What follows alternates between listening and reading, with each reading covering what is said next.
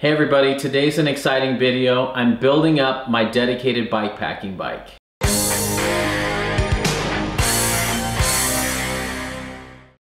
Alright, why am I doing a dedicated bikepacking bike? It's not necessary. You can take your everyday bike bikepacking, but the bags rub the frame and can easily rub the paint off if you don't tape it all right. And I actually prefer a size smaller on my bikepacking rig than on my trail bike, because long days in the saddle, I don't want the longer reach. I'm not riding them as aggressively. I'm not tackling crazy terrain, so I don't need the more aggressive forward-centered riding position. So I'm actually gonna be building a size small for this. I'll talk a little bit more about that later. But I wanted a bike I could leave the bags on all the time, because it can take an hour or two to put all the bags on your bike and get it all set up and ready for bikepacking every time. And I want a bike that's just ready to go all the time. And I love bikepacking, and I think it's such a cool way to explore and to go out and have fun on your bike. Like many of you, I don't have an unlimited budget. In fact, I have a very, very tight budget. So I only had about $200 to buy extra parts. Everything else is stuff I've had lying around or gracious donations from some of my partners, like this fall line dropper post and my stem and a couple other cool things like that. Huge thanks to them for making this possible. But I want to show that you don't need super bling high-end parts. Especially in the hardtail world, we have a lot of show bikes or fashion bikes that look amazing but never get ridden. And I kind of want to take the opposite of that and make a bike that may not look perfect in every sense, but it's going to be ridden and it's going to be used. So I'm excited about that. And a bikepacking bike does not need to be light. It just needs to be reliable and strong. And since you're already putting water and food and tents and equipment on it, it's never gonna be light anyway. So the weight's kind of compromised. So an extra pound or two on the bike really is negligible in my opinion.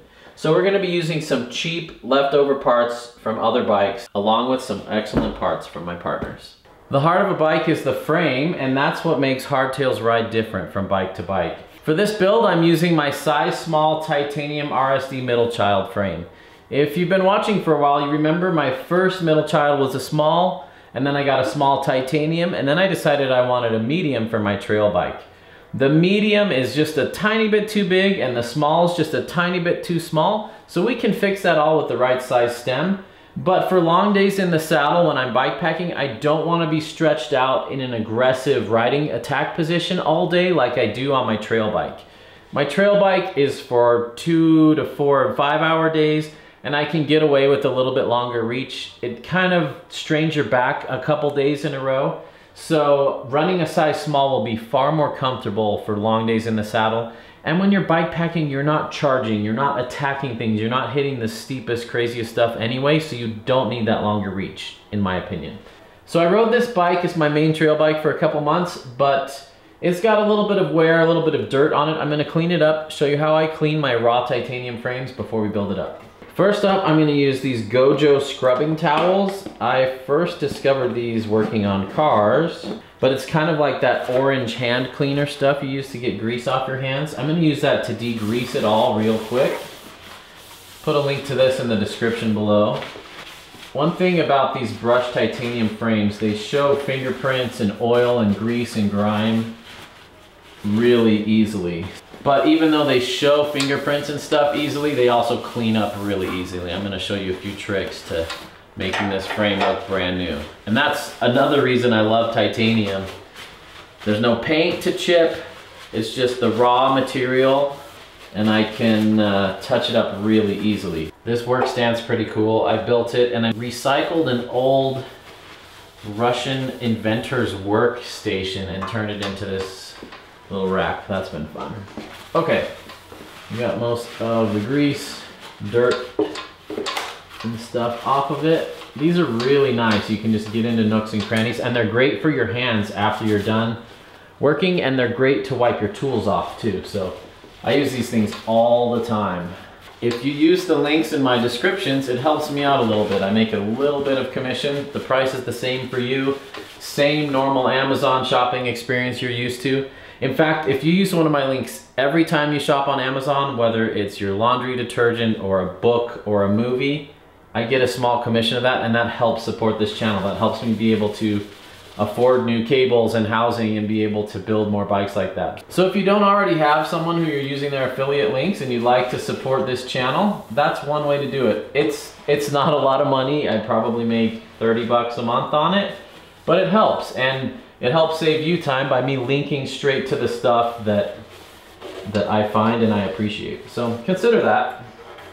And if you don't want to, no worries. I don't feel good asking people for money, but that costs you no extra money, and it helps me out. All right, this is looking pretty good, but there's still some little scuffs and lines and scrapes on it. So I'm gonna show you how I get rid of that. All right, this is the maroon Scotch-Brite pad. I prefer the longer strips, and then I cut them in 1-inch strips, but this will work. You can get these at Ace or Home Depot or any home improvement store. And really, what you're doing is you're putting the brushed finish back on the frame. So you actually scrape it a little bit like that. It's really light. It's not abrasive enough to cause damage, but it puts a nice kind of matte finish on it, a nice dull finish, and it keeps it looking good. So I'm gonna touch up a few spots here with that.